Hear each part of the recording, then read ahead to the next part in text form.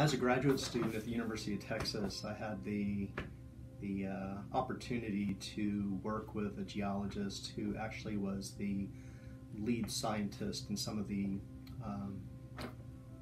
end of Apollo missions, like Apollo 17 and so forth.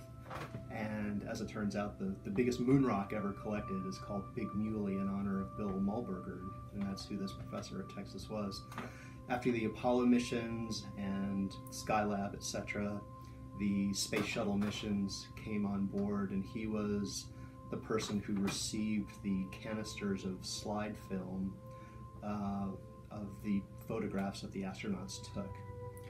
And as a graduate student, I'd wander down into his office, and he'd have these spools of slide film on a light table, and he'd go, "Hey, Joe, come over here, take a look at this." And so in the decades since, I have used space shuttle photographs, International Space Station photographs, and then remotely sensed imagery from satellites, etc., in my own coursework and as part of my research. And so I have, goes back 20 plus years of interest and use of these photograph data sets. Being a geologist, I use them mainly for Earth system science, environmental changes over time, human impacts as shown from space. And these are pictures taken from a camera by the finger of an astronaut looking out the window, as opposed to, say, remotely sensed imagery by a satellite. I want that human element kept in. So those photographs, and then in conjunction with Earth Science Week, which is a national, international program to facilitate interest and awareness of Earth sciences around the world. They have a theme every year, and this particular theme is Earth as Inspiration. And I thought, well, okay, I've been inspired throughout my entire career by these photographs. I started looking around online, and lo and behold, there's a whole psychological phenomenon known as the overview effect that is associated with astronauts going up into space and then turning their heads around and looking back at Earth. And there's iconic images such as Earthrise and Blue Marble that probably everyone would recognize. They are that iconic. But those prompt this sense of awe and wonder, and then ultimately caring and deep appreciation, and then stewardship and responsibility and so forth. So there's this whole psychological phenomenon, this cognitive transformation that only astronauts have been able to have. They're the only ones who have literally gone up and looked back upon our entire planet from space.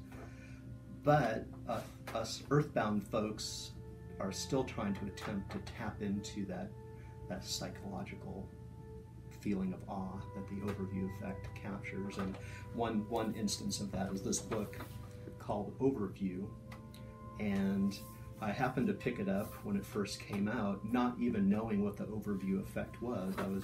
I was taken in by the fact that it was involving remotely sensed imagery from satellites of Earth science and systems related things. And then only upon discovering the overview effect online and then reading the frontispiece of the book, that's exactly what this entire book is about. And so others obviously have been inspired by astronaut photography or remotely sensed imagery, and the implications of looking down upon our Earth. And way back in the day, just staring at those photographs coming off the spools and the action of taking a magnifying glass and looking down. Oh, one image. The one that stands out, and I'm just thinking of it right off the top of my head, is a beautiful photograph of the Maldives, which is a set of atolls. It's basically a hotspot track in geologic sense, but it's almost like pearls on a necklace laid out in the Indian Ocean just south of India. And it's a strikingly beautiful image. I mean, whether it's a painting or a photograph or whatever, it's very beautiful. But the implications of that with sea level rise and the fact that, with climate change, etc., that with sea level rise, this is literally a nation that's in peril of even existing.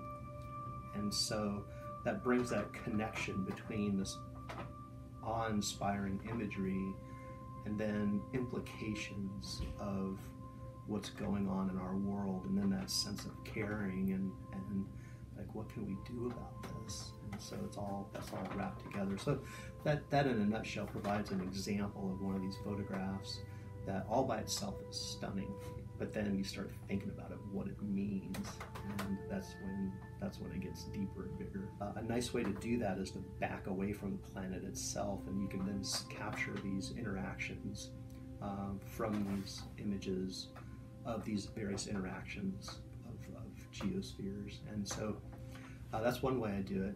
I teach a variety of courses in tectonics and structural geology, which is rock deformation, and there are a lot of them that show, the San Andreas Fault, or the structure of the Himalayan mountains, or chains of volcanoes from hotspots like Hawaii and the Maldives that I mentioned before.